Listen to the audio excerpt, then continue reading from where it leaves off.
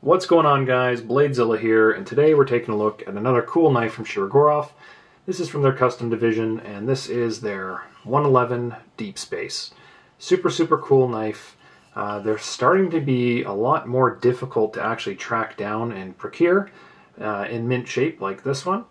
But anyway, I wanted to remind you before we get started that, always check the website bladezilla.ca. We're in Canada, have access to a lot of Shirogorovs. I'm going to show the screen here. This is right now as I'm filming this. So I just threw on some Koenigs. I actually have another 111 on there from Shiro and stuff. Lots of good picks, lots of good information, and I have set it now to ship to the US. So if there's any information there that you guys got to check out, go take a look. Bladezilla.ca. Otherwise, the most important part is this knife. So we are not going to get too involved in the site right now. We're going to talk about a cool knife and show you a little piece of history. So let's get started and take a look. So here we go. And do I need to zoom out? This is a big knife to fit on the screen. So there we go. There is your Shirogorov 111. 111 being the 111 mil blade length. And it is the biggest, as far as I'm concerned, or aware of, the largest knife in the Shirogorov lineup. So we're going to grab some tape measures, or a tape measure, get some measurements to this just in case this is your first time taking a look at this absolute pocket sword. We are coming in at sub 10 inches. I believe the claimed length on this guy is somewhere like 9 3/4 or something, and that looks about right, 9 3/4 OAL overall length.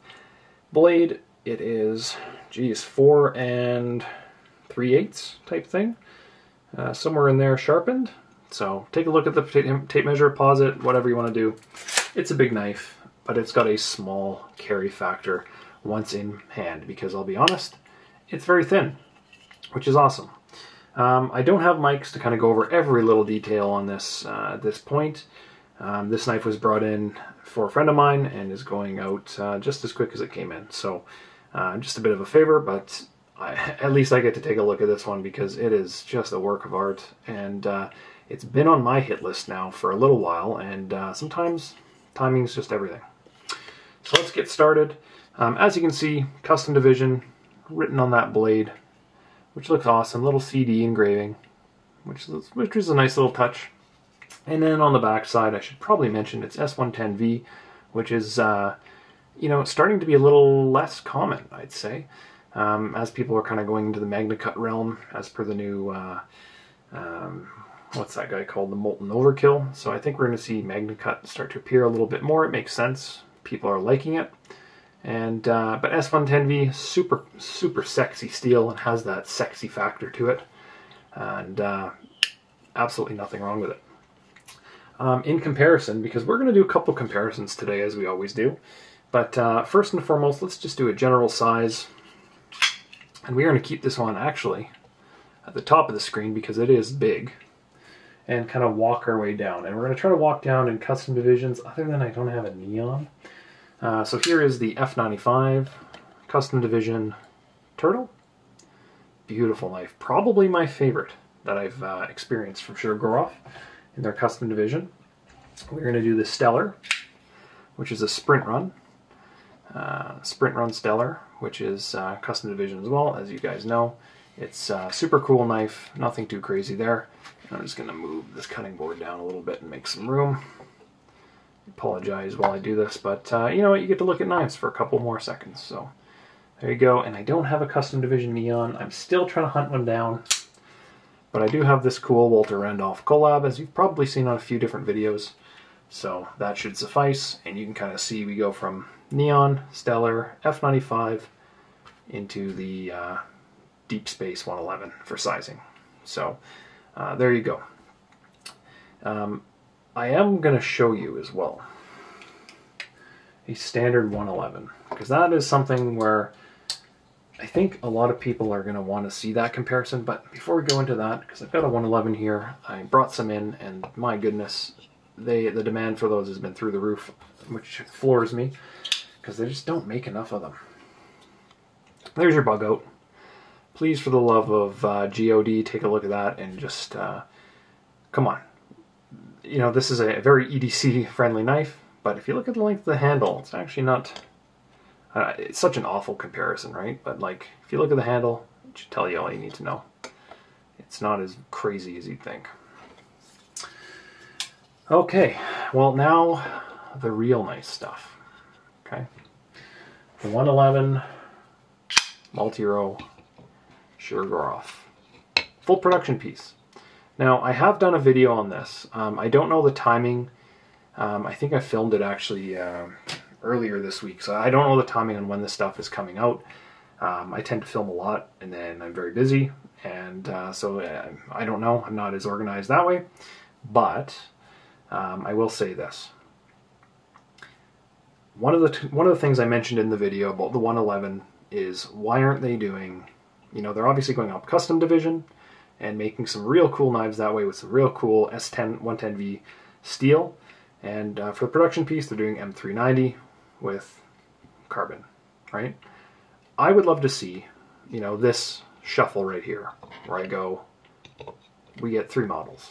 I'd love to see the Chromax standard version, because I think it would introduce this size of knife to a lot more people, because, you know, I'm 6'3", big guy. I've got extra large gloves, as you've probably heard if you've watched a couple videos, and this knife originally I thought would be just absolutely gangbusters big, but it's totally carryable, and having you know, a bigger option in the fleet is certainly welcome, especially if, you know, you're in the field and you wear gloves or whatever. You know, it would just be nice to have a bit more of a user than this, because, you know, the barrier to entry on this is still, I think, $12.50 US, which is you know, when you're starting to get into high-end money for production. And, you know, if you've watched the video, I agree, the money and the value, it's certainly here. But for the, you know, $800, $700 kind of crowd, it'd be lovely to have a Chromax version. Okay, and that is the Gen 5.1, and if I am not mistaken, that's a 3mm blade, and I don't actually know. This looks a little chunkier. That wouldn't shock me if that's 3.5. So why don't we do a quick comparison, actually, and then I'll put one of these guys away. There you go. Does that look a little fatter to you on the deep space? It wouldn't shock me if it was. A little bit. 0.5 mil. It's definitely not 4 mil, I don't think. But it's definitely a little chunkier, which is cool. So, let's put this guy away. One last flex. Multi-row bearings versus rollers. Love this knife. One of the best feeling multi-row bearing production pieces, in my opinion. Okay, that is tucked in safely into its little foamy case. So, where do we get started on this 111? Well, they've obviously had a couple different variations of this, and you know, it's not really known on the production side where Gen 1, 2, 3, 4, 5 on the production side, where it starts, where it ends, etc. This guy, I think they've done a bronze, they've done a full tie, they've done the deep space, and I'm not familiar with too many other pieces. So, by far, the full tie is the highest demand, and then I'd probably say, I'd probably put this guy behind it. Just because it's so light, coming in at, why don't we find out? It's, to me, probably in that sub 5 ounce kind of range, I'm thinking. It does feel pretty solid, but let's just measure here. Let's grab a cloth. So gotta do metal on metal. And reset the weight. There we go. I'm guessing, any guesses? I'm saying 4.8, 4.9, something like that. 5, ooh, on the nose. And this scale seems to always measure a little bit heavy. So 5, and then we'll switch it to grams, 141. And just out of curiosity, let's weigh the standard 111, which feels lighter because of the blade's thinner, 128, or for my American friends, 4.5. So there you go, 4.5 and 5. Or somewhere within 0.1 of that, I imagine, if it's 5.1 or 4.9, whatever. So there you go. It's somewhere close to that. So hopefully that isn't too much information for you, but there you go.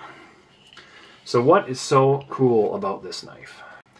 Well, for starters, I don't know if I need to keep refreshing you guys on this, but just look at it, okay? Just look how good it looks. Shiro's Carbon, or I think they call it like Carbo Tie, something like that, Carbo Tie, it's 3D machined, okay?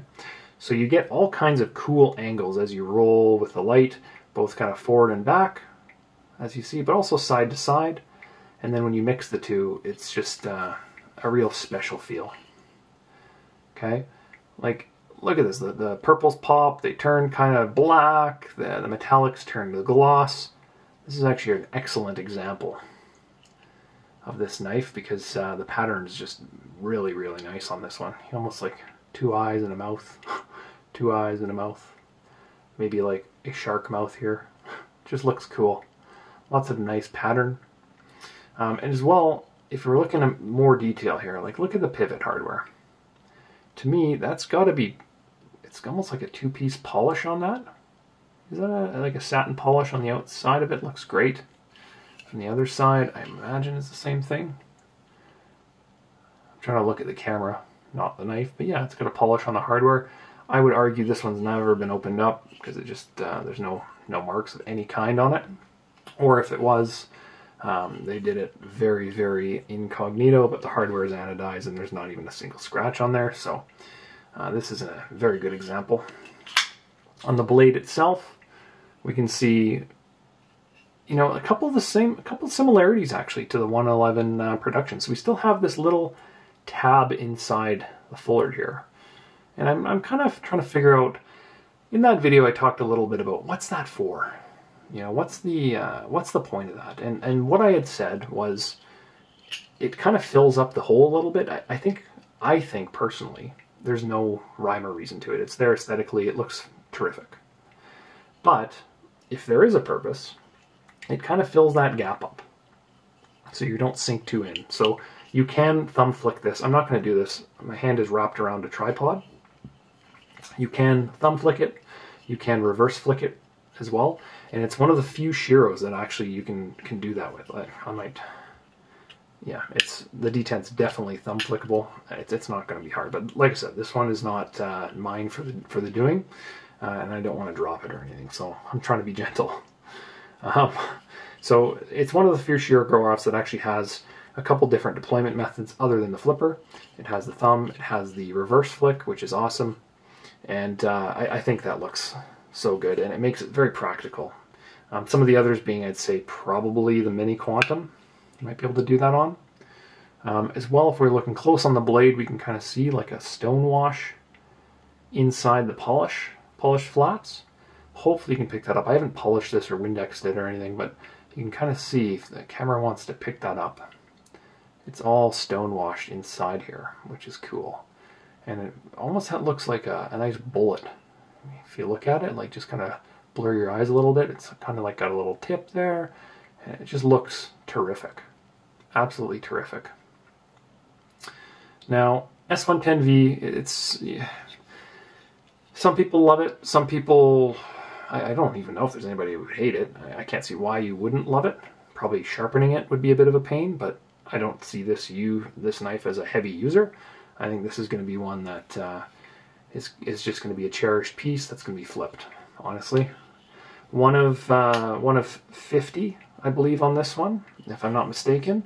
And because of where they write that, I think, because it's an inset kind of liner, or they have a name for it, I think it's called like a tab lock or something. I would guess they're going to write it underneath the back spacer, so I'm curious what number this one is. If it's number 1, I'm telling you right now, it's no longer for sale.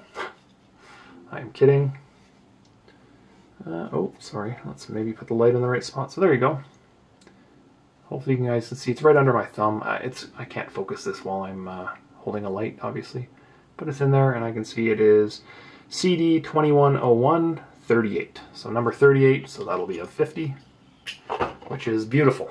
So, whew, it's not number 1. That sucks. But number 38 is certainly cool. Now, if we look at some of the other details on this thing, I just think it's unbelievable. Like, look at the tab. Look at that tab. How cool is that, how they've machined that all out? How sick is that? Little lightweight savings there, so they mill inside there. They obviously mill in the blade. They've milled inside the handle of this as well for weight savings. It is a thicker blade, obviously, than the production, so there's some added weight, which is fine, guys. It's, you know, it's a 4 1/4 inch blade. That's, you know, sub 5 ounces likely, because my scale runs a little hot. Look at the milling on that tab. Actually looks very similar to the production piece, and I'm going to quickly grab that just as a reference point. So that looks very similar, actually. No issues there. Beautiful. So I love seeing the similarities in these pieces. I just love the kind of see what they're doing between them. So we have, I believe it's a titanium frame. I could be wrong. I wouldn't, yeah, I'm guessing it's a titanium tab lock in there. Do we have a lock bar insert? I don't think we would need one on this. It's smooth as silk, I can tell you right now. And it runs on single row roller bearings. I've talked about this in the past, so Shiro starts at single row bearings, SRBs, and then they go into multi-row bearings. So single row is your standard kind of bearing in a circle pattern. Multi-row bearings is kind of 3 balls in a row to make a pinwheel pattern at an angle. And then they go into this guy, which is roller bearings, which is like a hot dog or a needle bearing in a perpendicular track around a circle. And then they go into multi-row bearing or multi-row roller bearings, which is, as far as I know, reserved for their production or their custom pieces. I don't know if they've ever put them on custom division. I'd love to know if someone has that answer. Let me know below. But as far as I know, that these are all single row roller bearings on the CDs, or in some cases, multi-row bearings. So, super cool. I'm just getting lost in this the feel of this blade, because it is heavy, and heavy plus rollers. Oh, it's so smooth. This is just incredibly smooth. Like, look at this. Look at this. Like, you don't even have to touch it. It's silk. And I always say this with my Shiros, like, I love how if I were to put this up vertically like this, okay, like that, I like how I can park it in any spot and it doesn't move. But like with the slightest little, look at this, it's just, it floats. It's controlled. It's not guillotine. You're not going to cut a finger off with this unless you literally are flipping it around like a ninja star. It's just an incredible, incredible piece. We've got the Shirogorov anodized logo as well down by the lanyard or the backspacer. And that's something that they've started doing a little bit more on some of the pieces. I don't know how it's attached, but I'm assuming it's bonded in there because it is carbon. So I think that's a nice little touch instead of putting it on the blade. I love how they do that, and I'd like to see it more, but it's obviously a cost to that. Now the backspacer's 3D milled, which I would expect at this price point. In 2023, right now, I'm filming this in August, so I think aftermarket on these guys, you know, is anywhere from, depending on condition, I'd say, you know, mid 3,000 US and up, depending how badly you want it. You know, as I've seen with a few different pieces, if you want it, people they're willing to pay for it if it's mint. So in terms of feel in hand, fit and feel, it is identical, I'd say, to the production piece, but it is a little fatter, right, in hand. The pocket clip feels very nice inside my palm, and I've got lots of room coming off of my pinky, quite a bit. So if I was to wear a glove with this, no issues. The jimping is certainly usable, and in fact, if it wants to focus, there's even a little bit of, I don't know if you'd call it micro jimping. Hopefully the camera can pick up on this at the right angle, but there's like little bits of milling inside there. I don't think that's found on the production piece. So let's take a look here and compare them.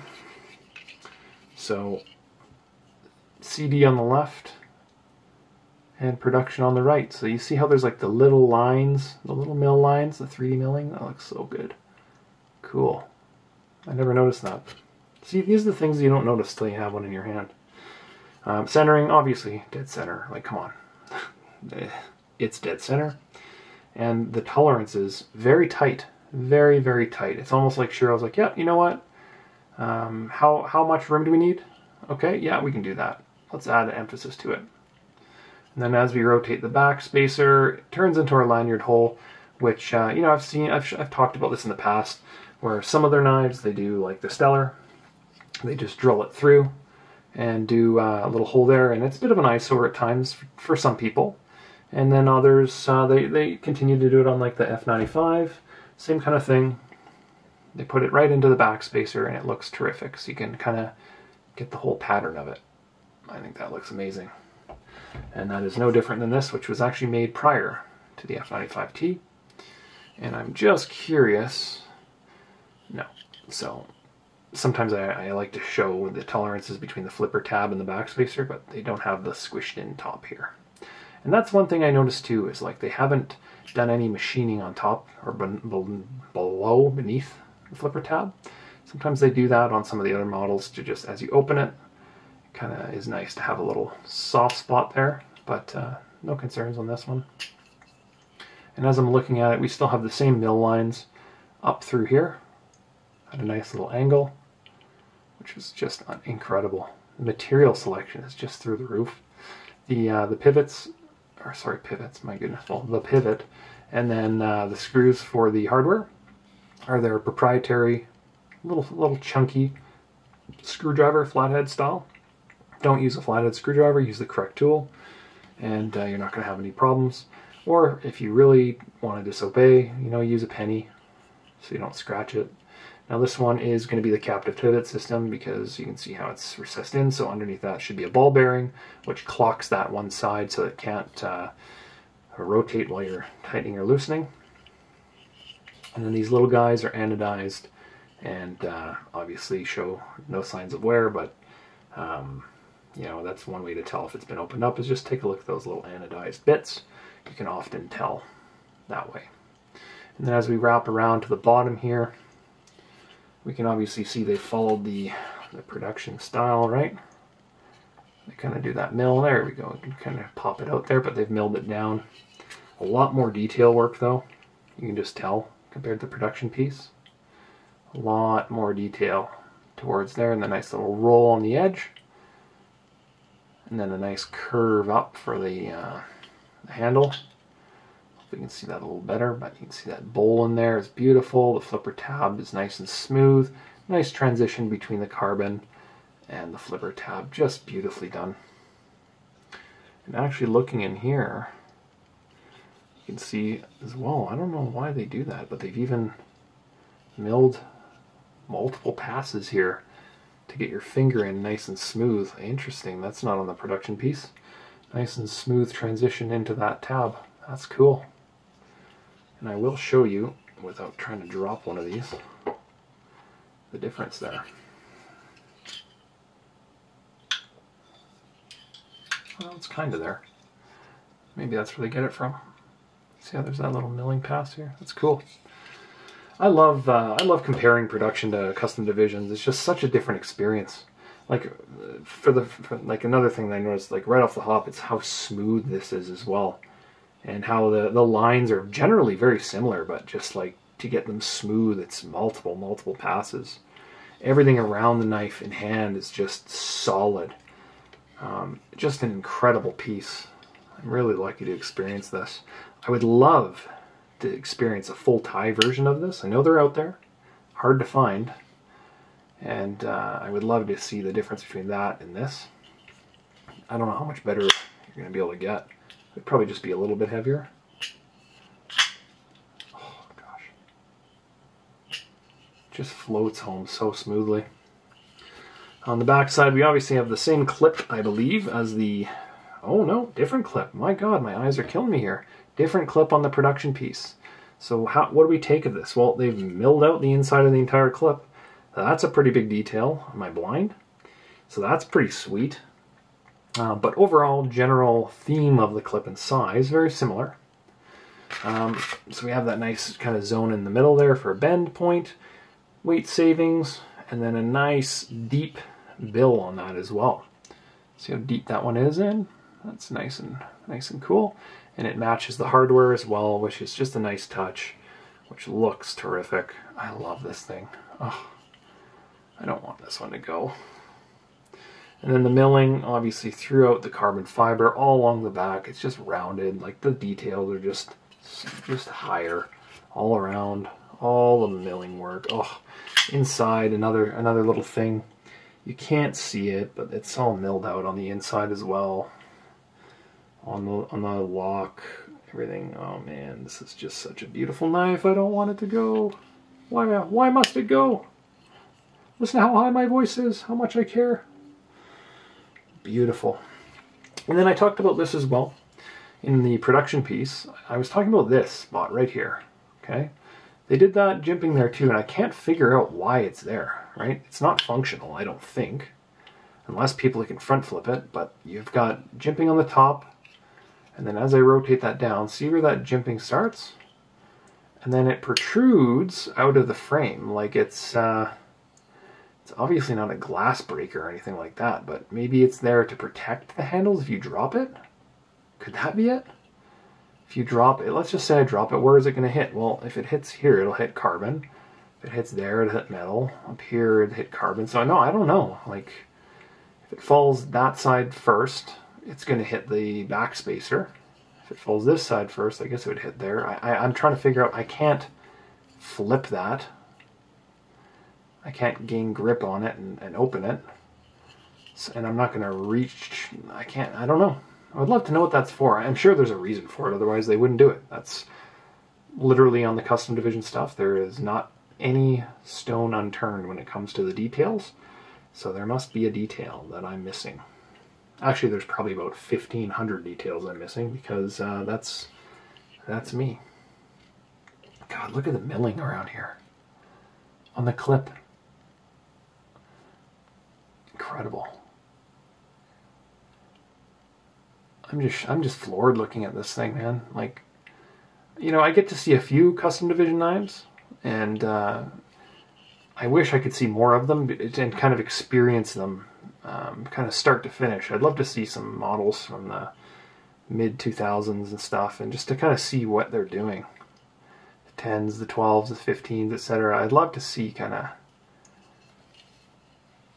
like a 2015 custom division. Like, I'd love to see what they're doing then and kind of compare the two now.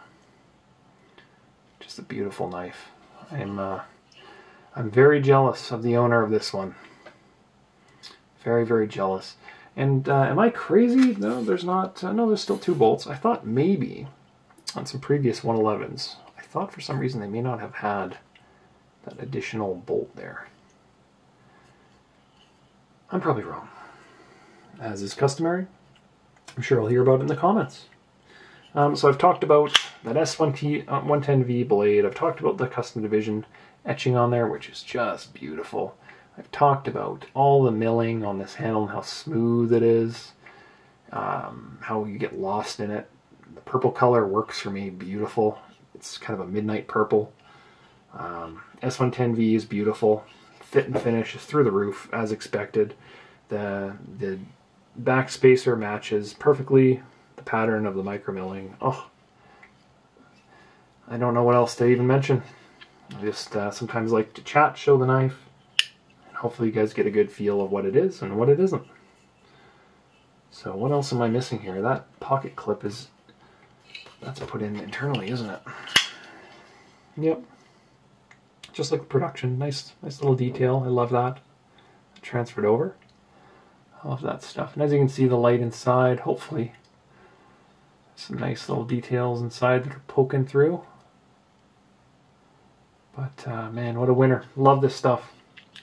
Okay guys, well I think that is going to wrap it up for the Shirogorov 111 Deep Space. Appreciate you guys stopping by, and if you have any questions, comments, concerns, anything like that, please leave them below. Otherwise, check out the website, bladezilla.ca, and take a look. Otherwise, we will catch you guys later. Alright? Peace.